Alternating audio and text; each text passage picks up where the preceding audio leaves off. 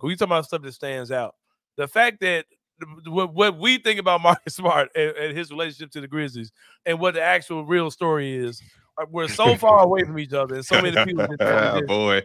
walk back those talks, bro. Because I'm like, bro, it's like, and I'm one of the people who, you hear things about Marcus Smart, right? And it's like, Boy.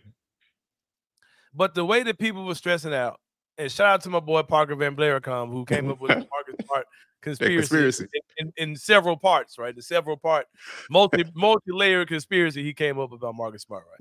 And it's so crazy because people were saying things like, well, we ain't seen Marcus Smart. We ain't seen nobody. Like we whoever you saw, bro. The rest of the dudes on the team, we ain't really seen these dudes, bro. Like we ain't seen them do nothing. We saw Luke Kennard wearing Grizzly clothes as a free agent. I saw Luke Kennard playing golf. Right. We ain't seen these dudes, bro.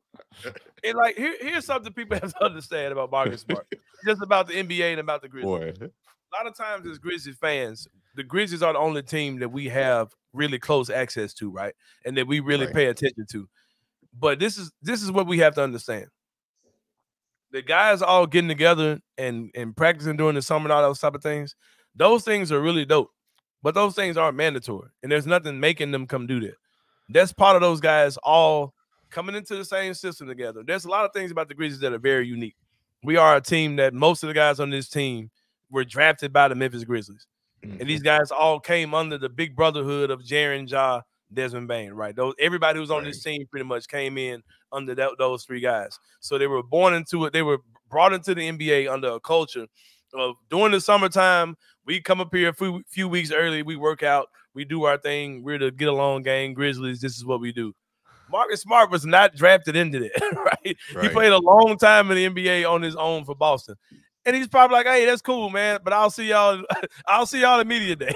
And also to that point, Marcus Smart came up the same way the Grizzlies came up in Boston. He came up with Jason Taylor and Jayden Brown. He's like, man, like, and it's okay to have an outsider, bro. It's okay to have a guy that ain't really a part of what those other guys are a part of, that came from a different culture. And in our time, in this grit and grind, in this Grizz next gen era, there haven't been any of any outside guys. Like you had your Luke Kennards, who's part of that system. Derrick Rose came in from the outside. He's not part of the system. Derrick Rose came in from the outside.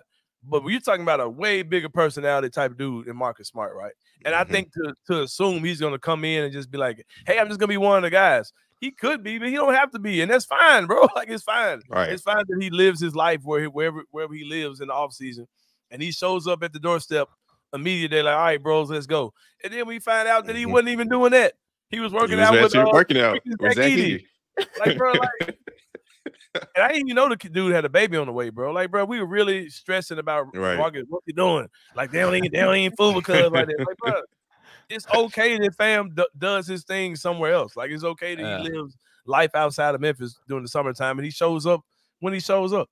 And like, and he seems very optimistic, and he seems like he's really going to be a very crucial part of this team. Now, could I see a timeline where Marcus Smart is traded before the season is over? Yes, absolutely. Yeah. And if you had a gun to my head, I probably predict that would happen.